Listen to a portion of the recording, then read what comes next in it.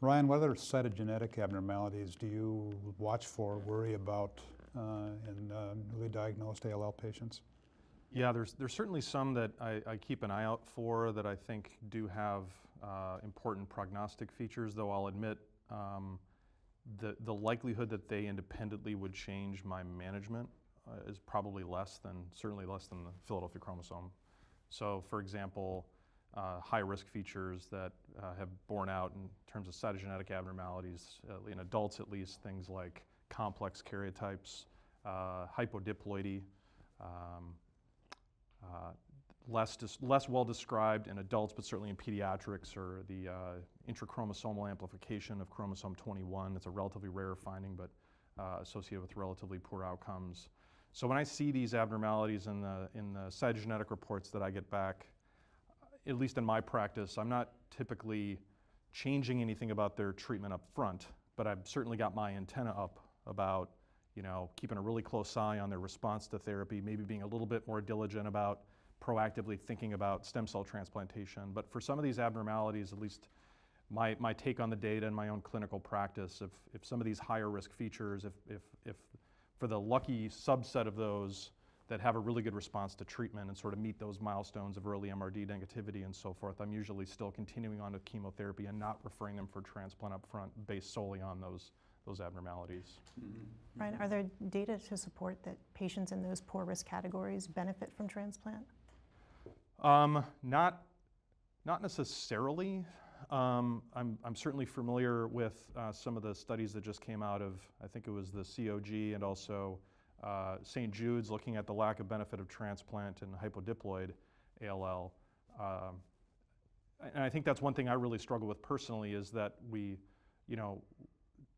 allogeneic transplantation is a relatively blunt instrument.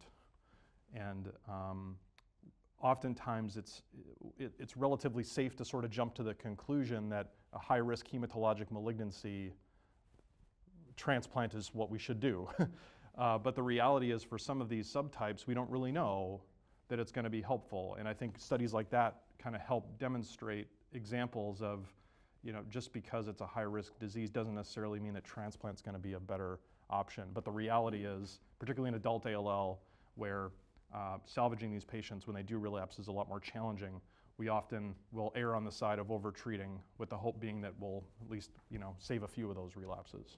But I think that's really the quick question. We don't really have much data for for this 411 translocation or hypodiploid patients who do achieve, and they're usually MRD positive, but if they're lucky enough to get early MRD negative, are they really high risk anymore? I mean, it used to be high risk based on before the MRD was fully incorporated, before the era of the MRD-directed therapy. So now with this great, the better therapies that we have, what used to be high risk, just like Philadelphia chromosome, we used to be transplanting most of these patients, but really moved away from it because now we have a better therapy. So I think these are the unanswered questions that is kind of struggle that when I say MRD negativity, should I be transplanting those patients, younger patients? I agree that we probably tend to overdo a little bit. The lack of data, I'm not quite convinced that transplant is really the answer for these patients, will help most of these patients. But again, we really don't have a clear data, so it makes it very challenging. I want to make sure that I double back and say I omitted mentioning the 411 or KMT2A, formerly known as MLL rearranged. That is a challenging subset. And that is actually a subgroup of patients where I typically am more inclined to recommend transplant up front, even for those that achieve early MRD negativity. So thanks for reminding me about that one, Jay.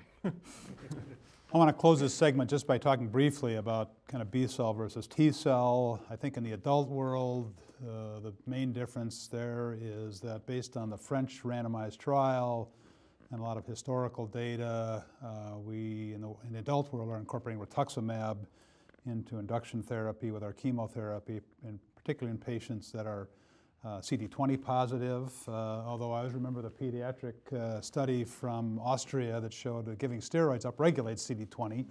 So you could make an argument that everybody should get Rituxan, but we don't tend to treat those patients otherwise much differently. And I wanted to have Rachel comment a little bit about your approach to B versus T, because I think there are more differences in the pediatric world, as I understand. Not so much. So in the Children's Oncology Group, we give our T-cell ALL patients essentially the same backbone that we give our NCI high-risk B ALL patients. most other pediatric consortium around the world actually enroll their T and B cell patients on the same trials and give them the same therapy with sort of the more intensive induction and post-induction therapy, so more aligned with their higher risk BALL patients. Very encouragingly, though, we have been asking different questions in the Children's Oncology Group over the last few iterations of clinical trials, and I think the nelarabine result from our AAL0434 was incredibly exciting. We've moved the T-cell ALL patients into the realm of outcomes as our B-cell ALL patients, which is quite remarkable. And so now we're working on incorporating nelarabine as one of our standard chemotherapy agents for that particular disease.